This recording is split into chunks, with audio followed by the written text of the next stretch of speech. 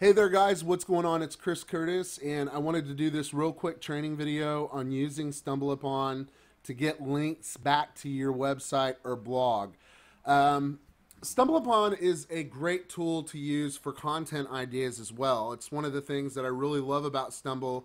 If I want to write a blog article and I'm just out of ideas, I can stumble across websites that are related to whatever it is that I'm going to be writing about, and I don't want to plagiarize or copy the content or anything like that, but it definitely gives me content ideas. It definitely, gets my thought process going. And, for example, what happens to your body if you start smoking right now or stop smoking right now?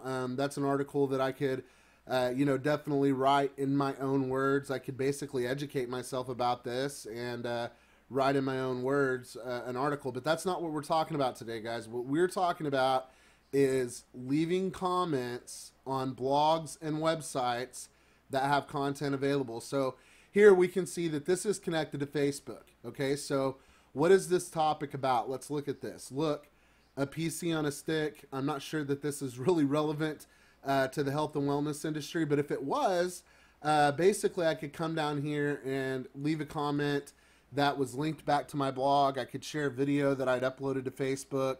And this one in particular is linked back to my Facebook account. So this would give traffic to my Facebook profile, which I'm using to build my business. So if I'm adding really good content, if I'm adding a really good comment to this blog or to this website, a lot of people who are reading, look at all the comments here. I mean, a lot of people have commented. This article has a lot of exposure, and it's just going to provide another link back to my Facebook profile. Very easy to do. So I'll stumble on to another article here. Here we'll look down here and see if there's any comments. On this one there aren't. Go to the next one, and I just stumble through websites in my particular category, and when I find a website that does have comments, like this one right here, I can see the discuss icon right here loading. I can leave my comment here and a backlink to my website. Now, usually I wouldn't recommend that you put an actual backlink here. You definitely want to do that in your profile. Usually on stuff like this, you can actually, just link to your website from your profile, or this will actually link to this guy's profile. It'll show all his activity. It'll show his, links to his website or links to his Facebook profile and Twitter account.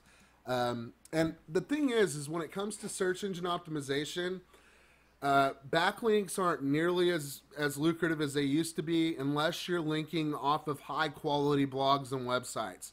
So the more links you have out there going back to your website, the better off your website's going to be in the long run.